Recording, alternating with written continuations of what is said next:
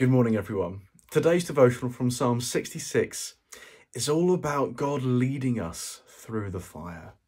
Because it says in Psalm 66, verses 10 to 12, "For you, God, tested us. You refined us like silver. You brought us into prison and laid burdens on our backs. You let people ride over our heads. We went through fire and water, but you brought us to a place of abundance." Have you ever done a physically demanding journey before?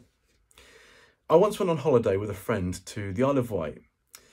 We went simply to walk around and explore for a few days.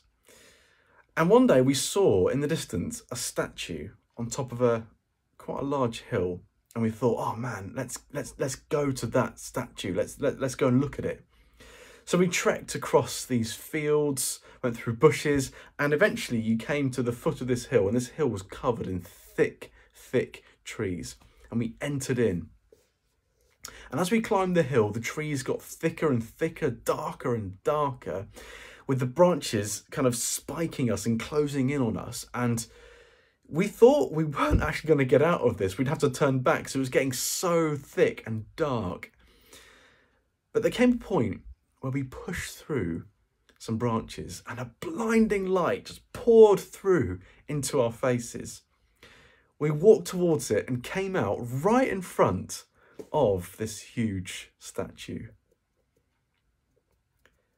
Sometimes God has to lead through immense difficulty to get to a certain place. Sometimes you have to be led through a dark place to discover the light of God. Sometimes God has to lead you through the fire to get to a place of abundance, just as described in this psalm. God leads those who trust him.